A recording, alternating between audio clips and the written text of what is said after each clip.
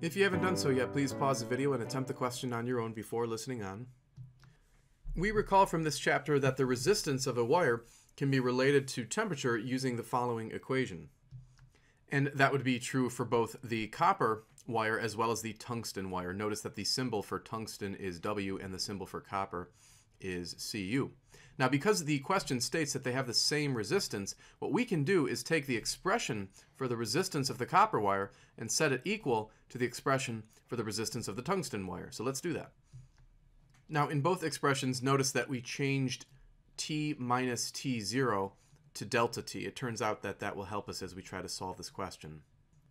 Now, this question depends on some pretty heavy algebra, so fasten your safety belts and we'll get going here. What we're going to do first, since we have a multiplication of R0 tungsten, we're going to divide both sides of the equation by that term. So we'll do that on the right and we'll do that on the left as well.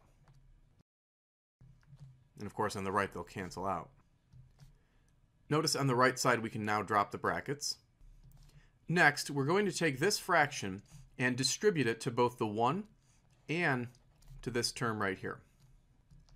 We will next subtract 1 from both sides of the equation.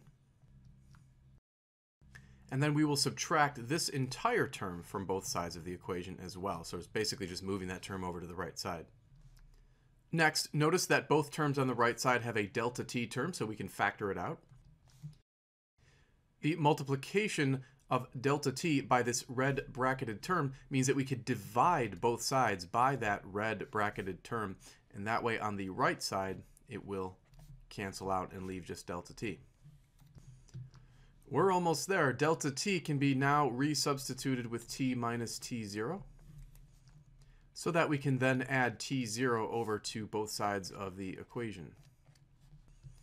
And so we've done it. We've isolated T, which will represent the temperature at which these two wires have the same resistance. We just have to figure out where to plug in numbers into all these symbols here. Now, the 20 degrees Celsius is going to serve as our reference temperature, so we're going to end up plugging that in right here.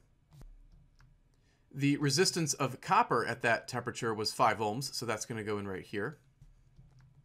And the resistance of the tungsten at that temperature was 4.75 ohms, so that's going in here. They will also go down in the denominator terms as well. These alpha values can be looked up in a table. Remember that these are the temperature coefficient of resistivities, and there should be a table in your chapter that gives the value for both tungsten and copper.